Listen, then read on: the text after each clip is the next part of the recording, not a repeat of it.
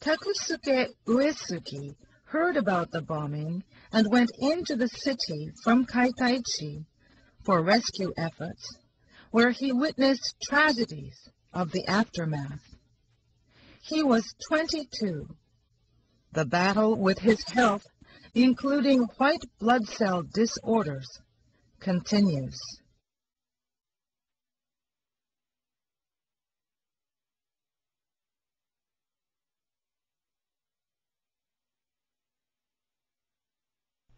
It was at a place called the Osaka Air Force Supply Base, Ujina Depot, Kaitaichi Storage. They said it was 6 kilometers. It was an effort just to get out to Hiroshima.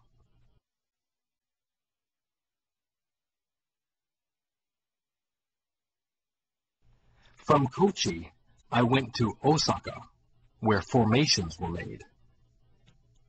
Just as there were those sent to Kobe, Hamada, Kamogawa, and Itozaki, I just happened to be put in a group bound for Hiroshima. We all got split up. Things came from all over Japan. Air Force-related supplies. At the supply park, we would load ships with what they needed down south, such as supplies and ammunition. Well, then we'd load a ship, and it would set sail, never to return, because it sunk. So we ended up with loads of supplies. At least we had then. I don't know what happened to it all later.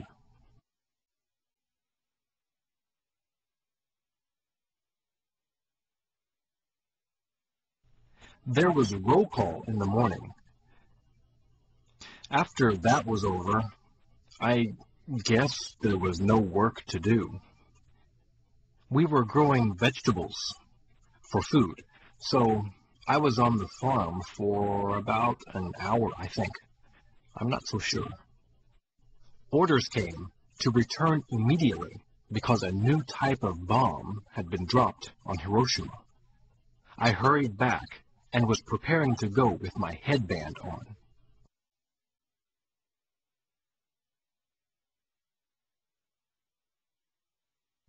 The moment it dropped, I was outside the warehouse. Non-commissioned officers and those doing office work didn't have any barracks. It was a warehouse. Those inside, their hats were blown off. We used to use a magnesium flash to take photos at night. It was like that. Those who were facing the flash turned, and those with their backs to it guarded their necks. We ran to an air raid shelter. It wasn't 5 or 10 minutes before we went back out. We saw cirrocumulus clouds billowing above Hiroshima, like this. It was beautiful, red, and the thundercloud was very pretty.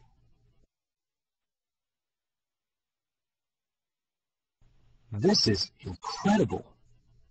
It's so hot, we were saying. All we could think was that a new type of bomb had been dropped on one of the gas tanks in Hiroshima. Hiroshima had never had an airstrike before.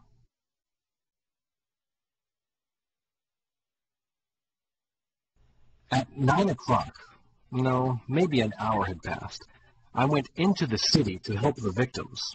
Oh, there were so many victims. I was in the distance, so I wasn't directly exposed. But we were affected because we went into the city. It was a hot day, being August 6th.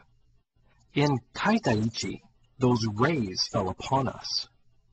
Purple ones, in a flash. My face got hot, you see. Soldiers had no idea what went on. An elder did say something about a new bomb. About an hour later, there were orders to go to Hiroshima for rescue because a new type of bomb was dropped. 12 or 13 of us went on each truck, and there were only 4 trucks available. Our destination was Hijiyama. We went around this way from Kaitaichi because the railroad was out of commission. As you can see, Hiroshima has many rivers. We had to cross the first river to get into the city. When we got to the Taisho, or Ozu Bridge, vehicles couldn't cross.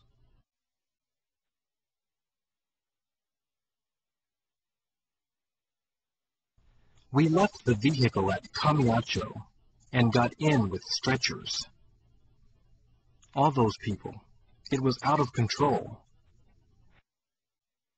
They asked for water, but I only had 2 or 3 cups full. There was nothing I could do. We asked those able to walk. The others, we carried on our backs and crossed the river. There were so many of them.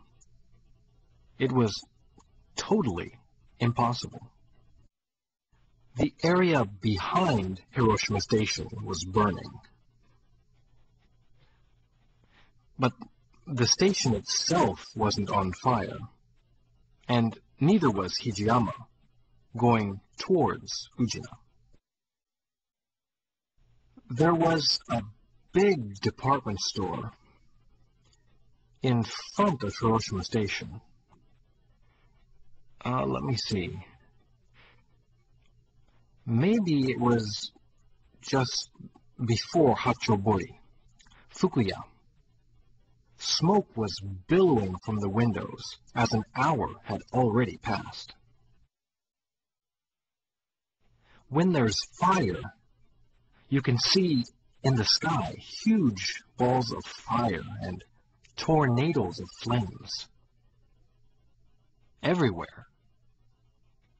I remember telling the driver that our truck is going to catch fire and we won't make it back.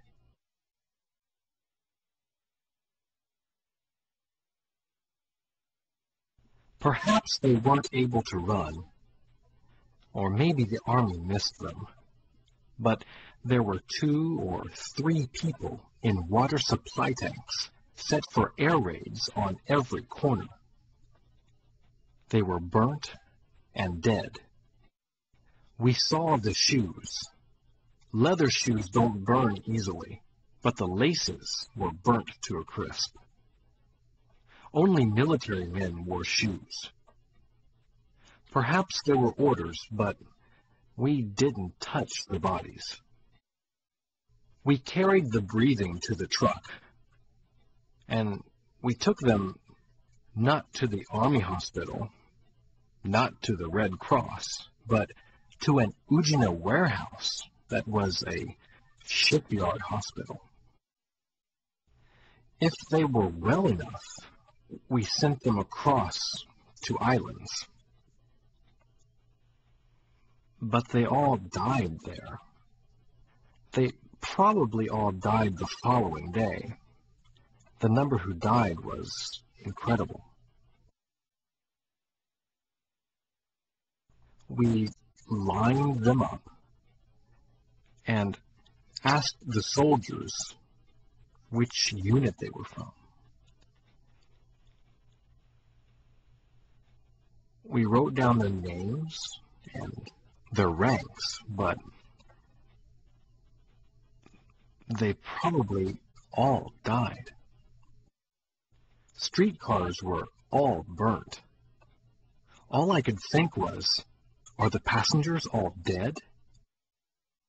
Just then, An army doctor and 3 nurses were giving treatment in front of Hiroshima Station.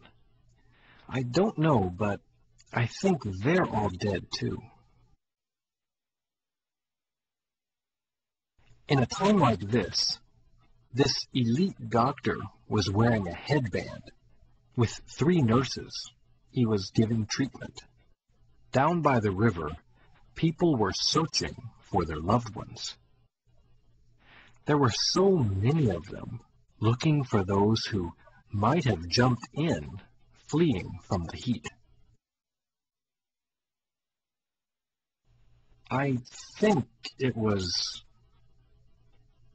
Fukuya department store. Dead bodies, when they burn, they curl up. They just couldn't have been that small when they were alive.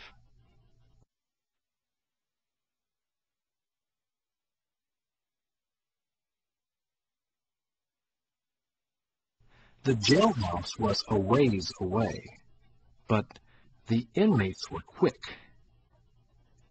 I think they were the first ones I saw. While we were on our way out to help, they were the first ones coming across the Taisho Bridge. They were all wearing purple clothes. We had never seen that. They were wearing handcuffs and connected by rods like this. They were the first, I think.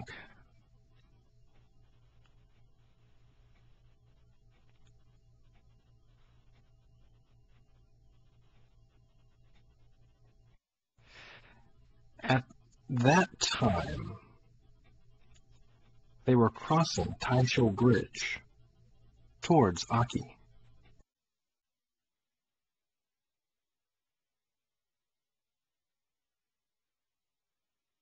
At the time, there was nothing. While I was in service, and after returning, I didn't have a wife. I did think about it when I was told I couldn't father children.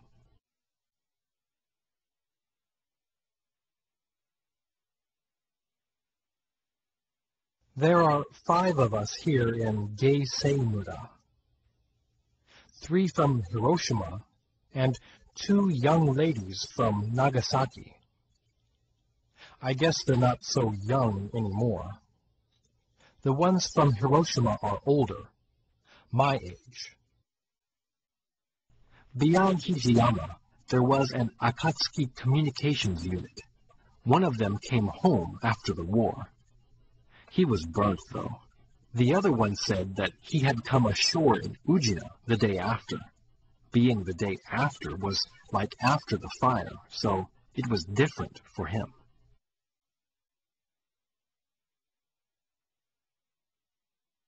War is bad.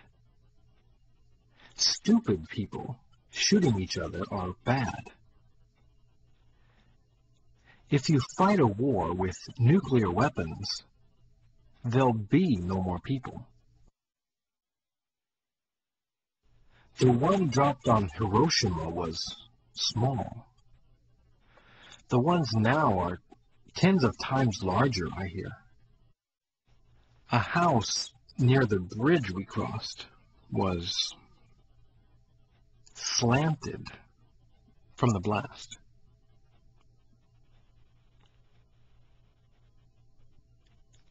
Slate tiles fell from the warehouse in Kaitaichi.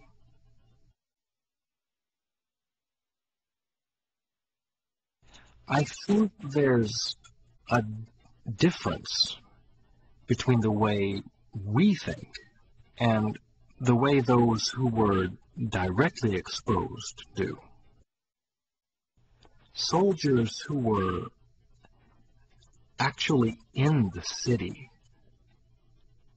say it was out of control. Even if they made it out alive. War is out of the question. It's bad. You'll lose your house and everything. I have a lot of friends that got their atomic bomb survivors' health handbook when they got seriously ill. You see, they got it because they had been in Hiroshima. The atomic bomb is bad. Nuclear weapons are unacceptable. War itself is at fault. Those 2 years older, or 2 years younger than me, went out of their way to enlist for the country, just to lose their lives.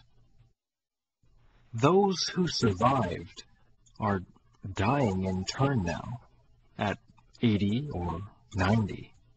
At one time, there were 600 Hibakusha living in Kochi. Now there aren't even 300.